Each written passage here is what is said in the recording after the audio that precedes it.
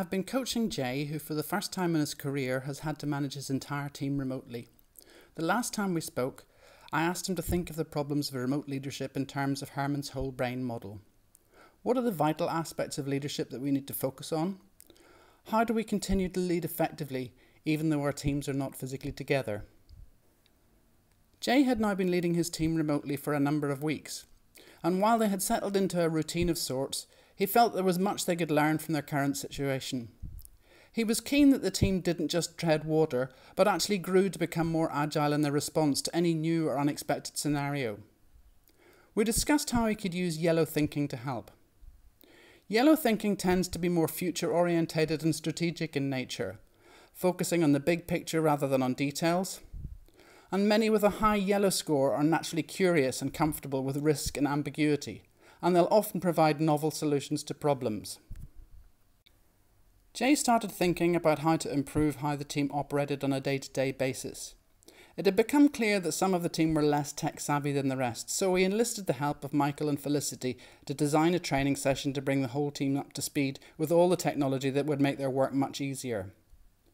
This was a new experience for both of them, as despite being tech wizards, they had never designed or run a training session like this before. It was a real stretch challenge, and one that Felicity especially enjoyed. I really thought hard about what specifically each technology could do for the team, and what was the best way of illustrating that to them.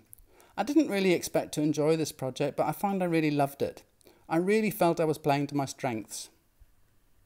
This last comment got Jay thinking, and for their next team meeting he asked each team member to outline, what have you had to do differently because of working remotely? What have you learned from the experience? And what else do you think the team could improve on? He encouraged them to talk about any initial fear or discomfort that they had felt in adapting to new practices, and reassured them that any change, particularly one which is as abrupt as what they had just gone through, brings with it a variety of emotions. Not everyone will feel the same level of comfort or stress. Some will thrive, and others will need more help to adapt to change. The team spoke about all the things they'd learned in adapting to these new ways of working, and what they felt they still had to learn.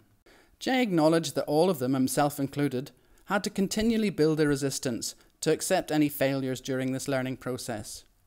What was important was to capture the lessons learned from them so that they could be applied in future. When he asked the team to focus on what had actually improved, he was impressed at how curious his team had been in looking for different ways of approaching familiar problems.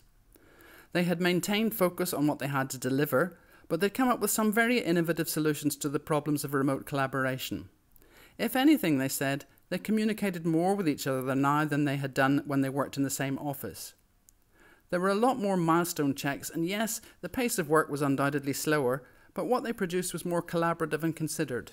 Jay admitted that the biggest learning for him was in providing the team with more context about what they were doing. He explained to them why he was asking more questions about what they were doing and why. To me, a lack of questions when we're working remotely is a danger sign, he said.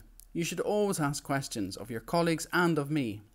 You need to be absolutely clear, not just about what you're doing, but why you're doing it. My biggest mistake early on was to assume that you all knew the why of what you were doing. Just because I take something for granted doesn't mean that you do too. Now when I make a decision, I'll try to share with you my reasoning behind it, to help you all understand why I did what I did. If you don't understand that, please ask. This entire remote management process had shown Jay quite how important each style of thinking was. It really didn't matter what his own personal thinking preferences were, there was a time and a place for each style. If he lacked a particular preference, he could always consult with someone in the team who had that style in abundance to help him fill in any gaps. This way, Jay managed to harness the whole brain power of his team, focusing on goals while not forgetting the human aspects of teamwork, devising creative solutions to problems and being able to implement them. That's the beauty of a diverse whole brain team.